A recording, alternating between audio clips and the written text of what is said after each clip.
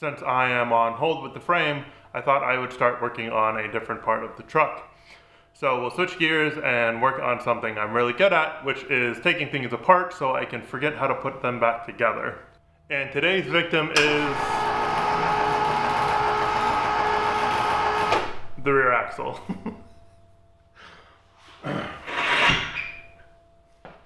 My goal is to get this completely disassembled so that I can clean and paint all the parts and get it ready to go back under the truck when it is time. And we're gonna start by getting this on the workbench and start disassembling the drum brakes and work our way to the inside of the axle.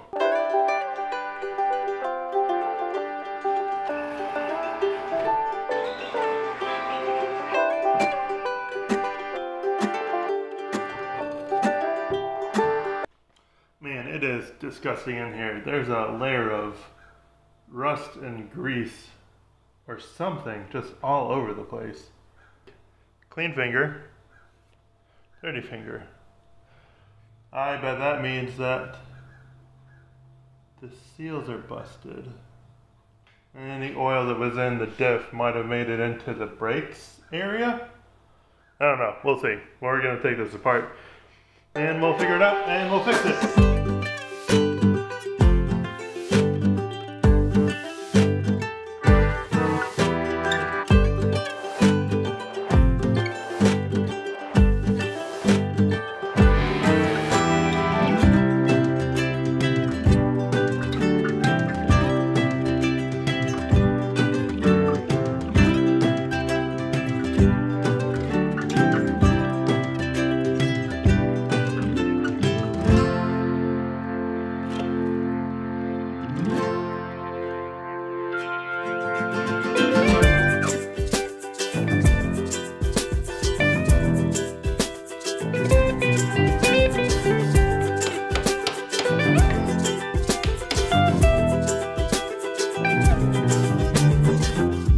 So I think it's time to move to the differential. I think the way to get the axles out is a C-clip on the inside since I see nothing on the outside. So we're going to drain the oil out of the diff. We're gonna take that apart. We're gonna pull the axles out and then we're gonna come back here and continue to disassemble the flange and all those parts.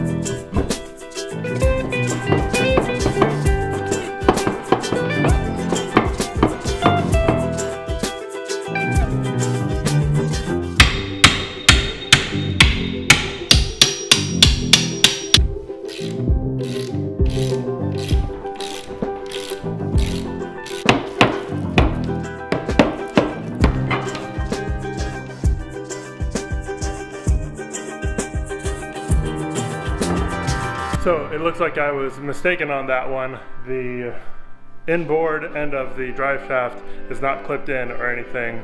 It's all held in by a couple bolts on the outboard side. I'm gonna go ahead and take off the other side, probably just remove the 4 bolts and take it all off once, and then we'll get the differential out of the housing.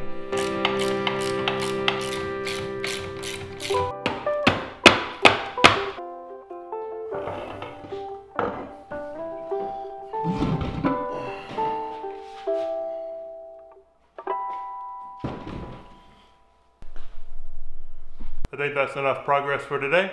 I'll be back tomorrow to work on it a little bit more. And we're back in the shop for a couple hours tonight, and my goal is to get the bearings and seals out of the ends of the axle so that I can get new ones on order so we can put them in when I put them back together.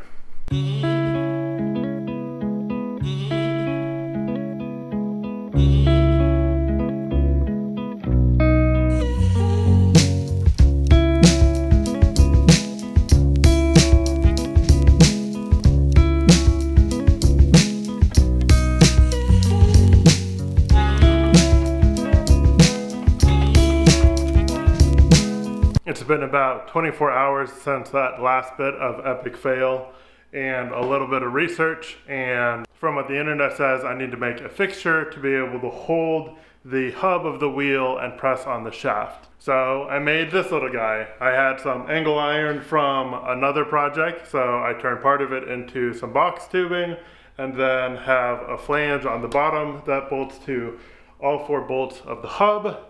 And then this sits in the cradle of the press, and the shaft sticks out here, and you press down and the internet says it should pop out.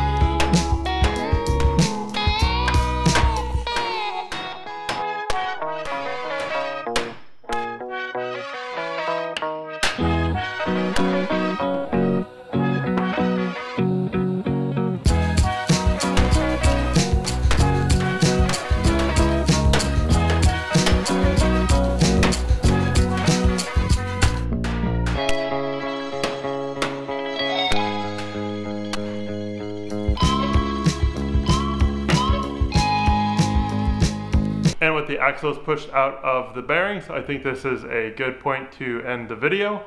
If you're watching this video for any instructional purposes, a tip on pushing the axles out with the press. Before you put them in the press, before you put them in the fixture, it's a good idea to spray that bushing with penetrating oil and let it set overnight. And after that, hitting it with a dead blow and a cold chisel or some kind of blunt object on a couple sides helps break that bushing loose so it'll press out. The first time I put that in and tried to press it out with all of the force of the press, it wouldn't go. So I had to pull it apart, put the penetrating oil, hit it with a hammer, and then when I pressed it again, it was able to come back out. And I want to give thanks to the Internet Encyclopedia for those tips.